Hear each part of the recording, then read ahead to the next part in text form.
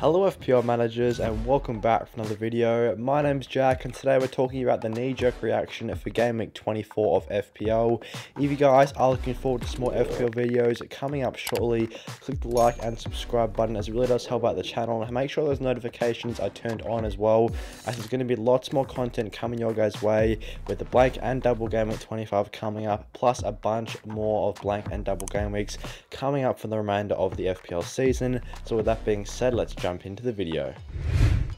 So in today's video, we're going to look over the most transferred in and transferred out players so far this week and give you guys a recommendation as to whether or not you should go with the crowd and bring these popular players into your team or release them from your squads. First of all, let's have a look at the most transferred in players coming into Game Week 24. The first and most transferred in player here is Felix. It is good to see him get on the score sheet for Chelsea, as he did pick up 9 points in Game Week 23 with a well-taken goal away to West Ham. And he definitely does look like an exciting pick at just 7.5 million. Definitely a player that I'd be keen to keep an eye on over the coming game weeks, as Chelsea do look pretty good in way of avoiding a blank Game Week 25 and avoiding blank Game Week 28 as well. They also have a roughly 50-50 chance right now of whether or not they're going to be playing in Game Week 32 as well, so they could potentially avoid that blank game week as well. So maybe those Chelsea assets could come back into favour, as they have lots of fixtures coming up. They don't miss out, should I say, in blank game weeks.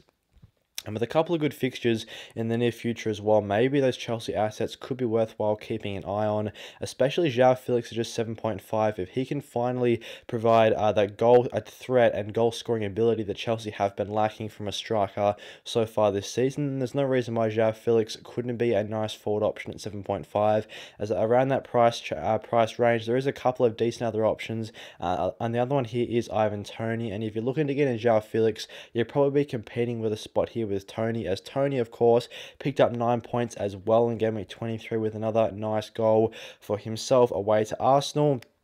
Definitely could have had this one ruled out for a number of reasons, but it did stand for Brentford and he was able to pick up some bonus points as well. So once again, despite the difficult fixture away to Arsenal, he picks himself up his goal, and now Brentford have some good fixtures coming up. The key thing to look out for with Toney though is that he does blank in Game Week 25, so that is definitely something that you do have to pay attention to. If you're getting him in for Game Week 24, be prepared to bench him for Game Week 25 and have enough players available for Game Week 25 to be able to navigate that game week without having to take a massive amount of hits, or ideally having to use your free hit. As if you are looking to free hit, you probably would be looking to do it in Game Week 28 to avoid a massive amount of blanks rather than Game Week 25, just because there's a lot more teams blanking in Game Week 28 compared to 25. So definitely keep that in mind when bringing Toney in. But if your team is well set up enough to have Toney in the side and still have 11 players starting without having to take massive hits, then he is definitely a good transfer in, as he's got a good fixture in Game Week 24, which we will discuss a bit later, and also some other good fixtures coming out from Game Week 26 onwards. So another nice forward option to keep an eye on. And Bukayo Saka, of course, another very popular transfer in. His ownership has really skyrocketed over the last couple of game weeks, now over 30% in the midfield for Arsenal. He's already got an assist in his first match of the double game week, plus he's got that extra fixture against Manchester City as well, which looks to be a great game between two of the top sides so far this season. Definitely Bukayo Saka a nice pick at 8.3, especially since Arsenal double in Game Week 25 and avoid all the blank game weeks in 28 and 32 coming up. So definitely it would be keen to have those Arsenal players, probably an Arsenal double up, if not an Arsenal triple up in the team right now. And if you don't have Bukayo Saka, definitely a good player that I'd recommend having in the teams. Also looking at another Arsenal player here, it's Gabriel Martinelli. There has been a bit of frustration growing around him recently, as he has consistently blanked across the last 3 to 4 weeks, really frustrating his owners. And I think especially with Odegaard and Saka firing for their attacking assets in midfield as well, plus there are a couple of other good defensive options that you could go with for Arsenal, whether that's Ben White, maybe you want to go for Ramsdale, even Zinchenko as well in a fullback slot. He was taking quite a lot of shots in Game Week 23 for Arsenal and was getting very far at the pitch. So since there is quite a lot of other good Arsenal assets, maybe Martinelli's falling out of favour. And if you do, or if you don't, sorry, have any other issues in the team coming to Blank Gaming 25, and your team's well set up enough, and you can afford to do that sideways transfer of Martinelli to either Saka or Odegaard, then I definitely would recommend making this move. But it's definitely not a top priority transfer, as if you do have other players blanking and you can't get 11 starting players, going Martinelli to another Arsenal attacker or another Arsenal midfielder, should I say, is probably not worthwhile. João Cancelo, obviously a popular transfer out. I definitely look to get him out soon before his price continues to decrease. He's currently at 7.1, but I wouldn't be surprised if this does drop quite a bit across the next few days, just because so many people are getting him out of the teams. And Mitrovic, another popular transfer out, as he is now blank for 5 consecutive game weeks for Fulham. Definitely not been in his best form as of late, and I do think Mitrovic is a good transfer out, especially with a couple of other good forward options going around right now, whether that's Ivan Toney, João Felix, as we touched on, another popular transfer, and maybe a good replacement for Mitrovic as well if you're looking to mix it up in terms of getting a more differential option in the forward line. So with all that being said, let's have a look at 8 players currently on our transfer watch list for Game Week 24. These are players that I would recommend you guys keeping an eye on, as they do have good points potential across the next few game weeks, plus a good place to have in the team to avoid having too many blank game weeks and looking to target double game weeks coming up as well. The first one here is Max Kilman. He's got a double in Game Week 25, plus Bournemouth at home in Game Week 24, which is a great chance for Wolves to pick up some clean sheets, as their defence has looked a lot more solid recently. Probably a bit unlucky to concede away to Southampton in Game Week 23, as it was a very, very good goal from the Southampton player, and a bit of a fortunate deflection off his original shot, comes back to him, then has a nice stroke off the post from the edge of the box. So a bit unfortunate there from a Wolves perspective, they didn't get a clean sheet, but once again, it looking pretty solid at the back. And Max Kilman at just 4.3 has started every game for Wolves this season, has hardly missed a minute in the Premier League this year, and for such a cheap price, he's definitely a nice option to have in defence, as obviously Bournemouth at home is a great chance for a clean sheet, plus the double in Game Week 25 provides extra chance of returns, and the Wolves also do face 2 of the other 3 promoted sides outside of Bournemouth in the next 6 game weeks, so definitely a good team to target in defence, especially since their options are quite differential as well. If you're looking for a more differential defender, then maybe those Wolves assets could be worthwhile having a look at. Bukayo Saka, of course, is on the watch list at 8.3, a nice player to have in the team, a good player at that £8 million price, but one of the best midfielders around this price. Probably between him and Riyad Mahrez right now, 2 of the more formed players around that £8 million price tag in the middle of the park. Obviously, Arsenal have got Aston Villa away, then the double. So if you're looking for another Arsenal player in the team, Bukayo Saka, of course, is a good pick. And João Felix, as we touched on earlier, he's got a great fixture in Game Week 24 of Southampton at home. Currently, his predicted points aren't very good, with just 10 predicted points across the next 6, but I definitely think this will change. There's quite a lot of uncertainty around him by Fantasy Football Fix right now. That should definitely update very shortly, as he looks to get more nailed on for minutes, especially after a good performance in Game Week 23. Not only did he score a goal, but he did provide some good link-up play, got up the pitch as well, provided himself as an option for getting for Chelsea to shift the ball up the pitch. So he looks to be a nice option there. Odegaard, of course, as well, another good pick for Arsenal. He's a little bit cheaper than Bukayo Saka and doesn't quite have as much predicted points across the next 6 weeks, with just 32, compared to Saka, who has the second highest predicted points across the next 6 with nearly 38. Still, though, at 7 million for a player that's expected to score 32 across the next 6 weeks, looks to be a very nice option. And if I had to pick my 2 favourite Arsenal attacking assets, it's probably still Odegaard and Saka, with Nketiah just in 3rd position there, probably still ahead of Martinelli if I had to rank their 4 popular midfielders and forwards in FPL. So I still like Odegaard there. If you don't have him in the team, definitely a player worthwhile considering. He's one that hasn't been in the best form recently, but he's still getting in some good positions on the edge of the box. And once he is found, he's generally pretty clinical with his shots. Mo Salah as well, another player that I just wanted to keep an eye on, as well as Andy Robertson. I can see why there's a lot of frustration around Liverpool assets right now. Obviously, a lot of people will be confused why you'd be looking to go back to them. But of course, since Liverpool do have the double in Game Week 25, I think it is key to keep an eye on those players, as we know when they're at their best, they can be very, very productive.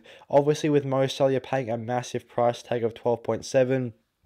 And if you're looking for a premium midfielder option, maybe you've already got De Bruyne in the team and you have the funds to easily go up to Salah in double game week 25 for Liverpool, that could definitely be a decent option. Also considering that Man City do blank in game week 28, or have a very decent chance of blanking in game week 28. Liverpool currently 50-50 right now. We'll have to see how those FA Cup fixtures play out between some other teams. But if Liverpool are good to play in game week 28 as well, they avoid the blank, then definitely their assets could be worthwhile looking at, especially Salah over De Bruyne from game week 25 onwards, considering Liverpool do have the double. And also, Salah still has massive predicted points across the next 6 with 38.2, which is the highest of any player on the watch list, as you can see here. Andy Robertson as well, I just wanted to touch on him at 6.8. If you've got money in the bank and maybe you've got a defender sitting around 4.5 to 5 million, maybe you've got a couple million left in the bank and you have the funds to go up to Robertson at 6.8, he could definitely be an option worth considering, as of course, Newcastle away in game week 24, probably not the best pick. I wouldn't look to bring him in this week, but one to keep on the watch list for game week 25, as Liverpool do have the double. If you want to target those double game week players in game week 25, Andy Robertson is probably my favourite Liverpool defensive asset, as he's already recorded 5 assists this season, which is actually an extremely high amount of assists. It's actually one of the highest amount of assists out of any defender in FPL so far, yet I haven't seen it too much discussion around him.